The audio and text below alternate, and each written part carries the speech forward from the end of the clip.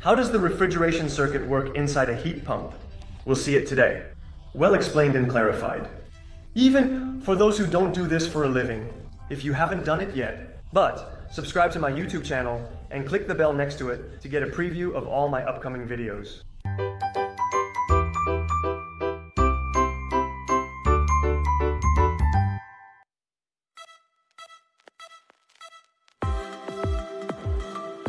Hi, here we are. Today I want to explain to you, step by step, the refrigeration circuit inside the heat pump. Then we'll look at each individual component and functionality in other videos. We'll see it opened up, so we can really understand all the techniques behind a heat pump. Well, let me introduce myself. I am Samuele, and I help families live without gas. That is, we're going to disconnect the gas supply from homes, so that they no longer receive the bill.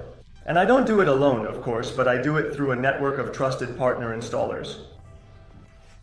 If you also want to turn your home into 100% electric, go to the link above or the link you find in the video description.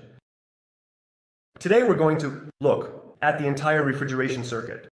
Then in other videos, as I mentioned, we'll look at each component one by one. This is a series of technical videos for those who want to delve deeper into the topic of the heat pump.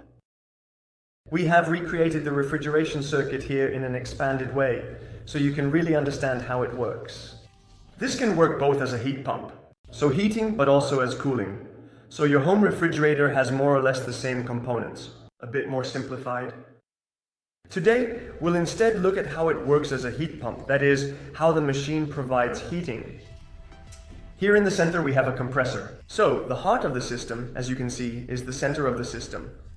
The compressor, that's what raises the pressure of the gas and increases the temperature of the gas. Because the hotter the gas is, the more I can obviously heat the water. Once the gas is hot and under high pressure, it exits the compressor and goes to the condensers.